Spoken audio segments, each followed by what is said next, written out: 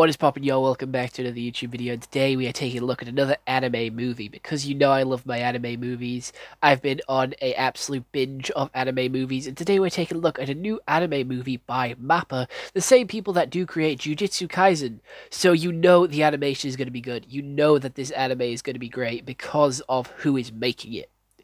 And because of that, let's just dive into it. This movie is on Netflix and it is roughly an hour and 54 minutes, so you can easily watch it like, whenever you want. It's an easy watch. It's on the shorter side of the movie spectrum, like for nowadays anyway. Like it's not like a 3 hour long movie. It's not like a massive commitment. It's a very easy watch, and I very much enjoyed this movie. But without any further delay, let's get into what Google has to say about this new anime movie that has recently come out on Netflix. So, Alice to There's No... I'm not even going to attempt that. It came out in 2023. It's a romance drama, which is an hour and 51 minutes. Has a 7.2 out of 10 on my anime list, and has a 6.3 out of 10 on IMDb, and a 71% on anime list. Or IRL list. Annie list. You can watch it on Netflix, and a factory explosion plunges a small town into a timeless freeze, leaving 14-year-old Mazumi and his pals to grapple with a quickly collapsing reality. So, how the story actually goes is these four kids are at school, they're having a good old time, they're just fucking about, and in the distance they see a giant factory explode. So they go over to check it out, and then giant, smoke wolves, smoke dragons, wyverns, creatures come out of the factory and start flying around, and the sky cracks with this, big blue, shining light, and these dragons start fixing it and healing it, which is pretty interesting and pretty cool, to be fair. And then that's it. It's all fixed. However, time starts to repeat itself and starts to loop. So it's just every day over and over again. It is a snow day every day over and over and over again. And there is this girl which is found in the factory, and obviously the town's crazy person, he's the one who's like, hey, look at this. Hey, it's divine judgment. Hey, it's look at all this. It's divine, God's judgment. It is the way of the world, and obviously our main character gets very invested with this girl, who's looking after the other girl in the factory, who the God guy brought to see, and then the kids start fucking about with it and start messing with the fabric of reality and hey, let's just go to the tunnel, see what the fuss is, see what's happening. So they go to the tunnel, and one of them ends up getting eaten, which then leads to loads of other people getting eaten by these smoke people because they lose their heart. They feel an emotion which is despair. So it's you know what? Let's kill him. And the wolf creatures, the wolf gods, the wolf spirits, the giant smoke creatures just end up wiping them out. They're gone, and just leave everyone else there.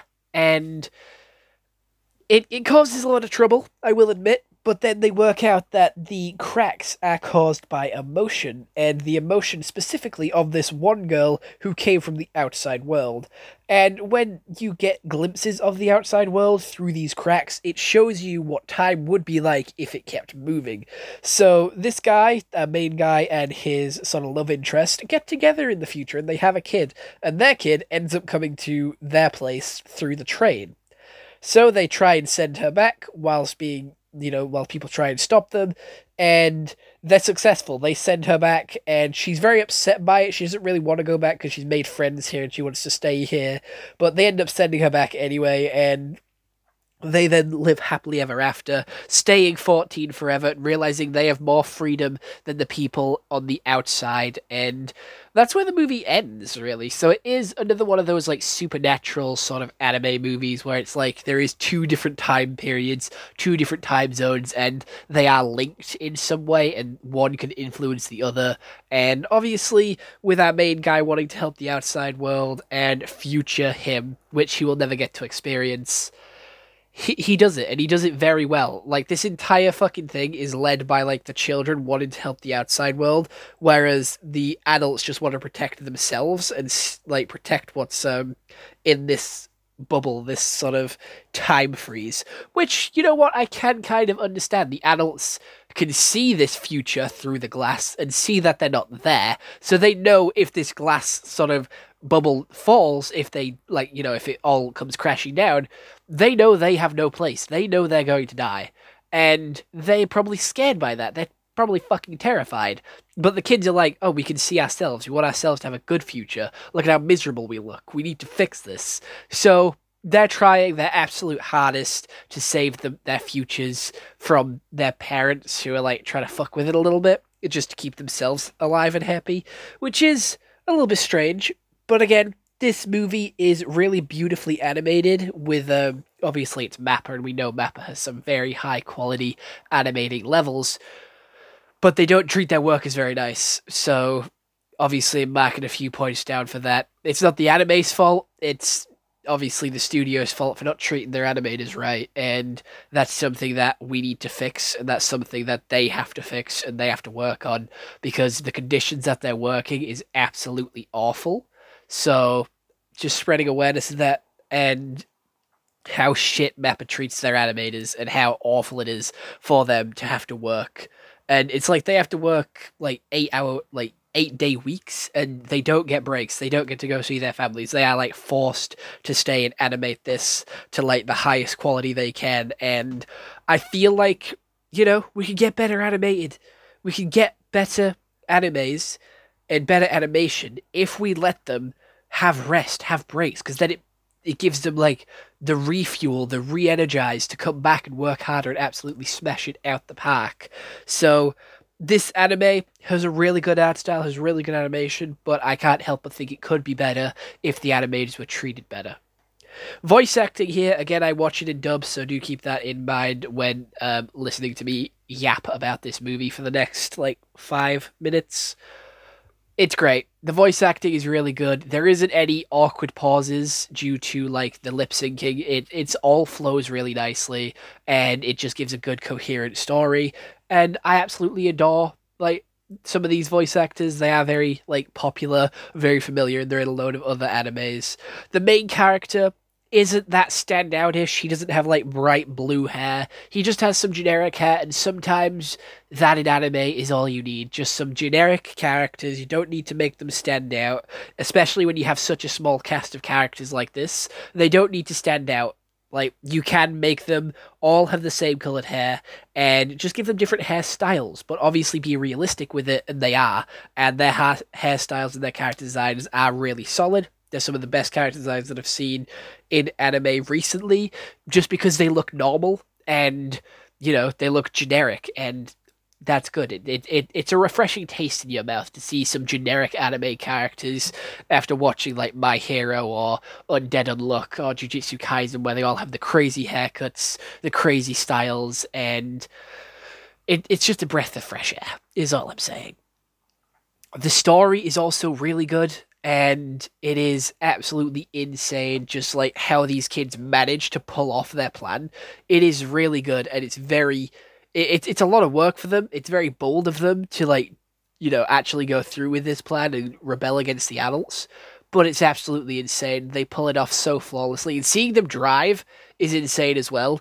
Because you forget, like, because they're stuck reliving the same day over and over again, but everyone remembers it, they're all, like, learning, and they're all still evolving. Like, the main character's getting better at drawing. They're all learning how to drive. They're all learning new things and new skills. Even if the parents are like, hey, we don't want to fuck with this dome. No one's allowed to change. No one's allowed to do anything too drastic, because obviously when this dome comes down, we obviously don't want you to be propelled so far forward into like studies and stuff. You know, you got to stay at this level, so then when it does come down, you're just continuing from where you left off. And I feel like that's really shitty, because it's going to get very boring and very repetitive very quickly if you're just doing the same shit every day.